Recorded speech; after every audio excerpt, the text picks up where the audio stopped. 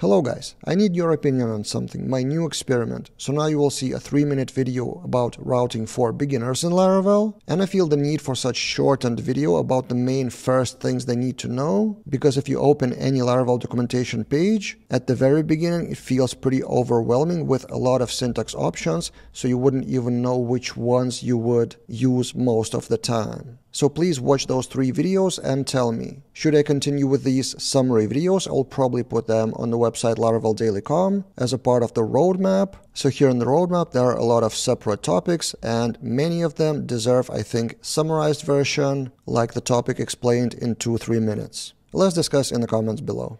This is Laravel homepage, represented by welcome.blade.php file. So if you have a static page represented by just Blade, you can point to it with route get URL, for example, welcome, and a callback function that returns the Blade view. So now if we go to /welcome, it will show the same welcome Blade. But for static blades, there's a shorter way, just route view, and then you provide the URL, for example, w for welcome, and the Blade file, and now our welcome would not work, would show 404, but our W route would show welcome Blade. Next case, if your Blade has some dynamic data from the database represented by the URL parameters like /user/1, but in the Blade you want to show the username queried from the database. So in the routes, you pass the parameter with this syntax, and you point that route to the controller and its method. That controller method has to have a parameter with the same name, and then you perform the database operation and return the view with passing the data like this. Also, Laravel allows a shorter syntax for these cases, which is called route model binding. So instead of passing the ID, you provide that this should be user model, variable called user.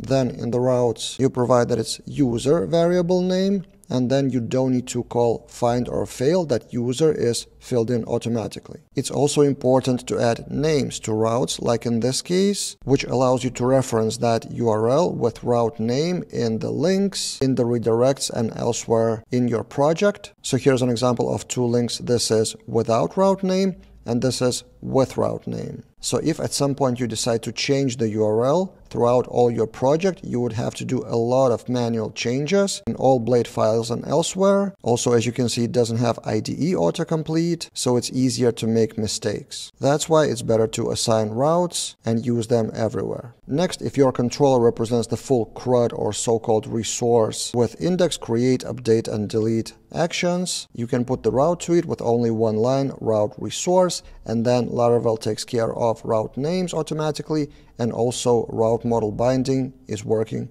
like this in show, edit, and update and destroy methods. Finally, important to understand route groups and middleware. So here's an example from Laravel Breeze Starter Kit. You may group a few of the routes into route group and assign middleware auth, and you can create separate groups within the same routes web file, or separate those into a separate. As in case of Laravel Breeze, they separated that into routes auth file with separate route groups and middlewares. The final note is about API routes. So if you're working with API project with Laravel, you need to run php artisan install API, which would activate the routes API file. So this is our routes API. This was generated by Laravel, and this is our custom route, and it returns JSON. And what you need to understand is that API by default is prefixed with /API. So we send and we get that response. So whatever you put inside of routes API should be prefixed by default with /API. So these are, in my opinion, the main things that you need to know about Laravel routing. For everything else and all the other syntax options, read Laravel documentation.